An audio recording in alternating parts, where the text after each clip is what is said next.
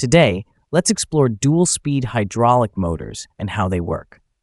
A dual-speed motor is designed to operate at two preset speeds, typically a low-speed, high-torque mode and a high-speed, low-torque mode.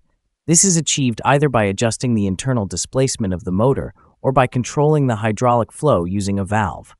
When you supply a higher flow rate, the motor runs faster, perfect for quick movements. When you reduce the flow or switch to a lower displacement, the motor slows down but delivers more torque. This dual-speed function helps improve system efficiency, reduce energy consumption, and minimize hydraulic oil waste, all without the need for complex gear-shifting mechanisms.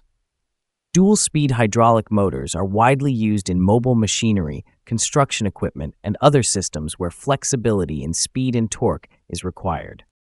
But here's a key question. If your machine is already equipped with a dual-speed motor, do you still need a gearbox for travel drive, or can the motor alone handle the job? Let me know your thoughts in the comments. I'd love to hear from you. Whether you're an engineer, technician, or just curious about hydraulic technology.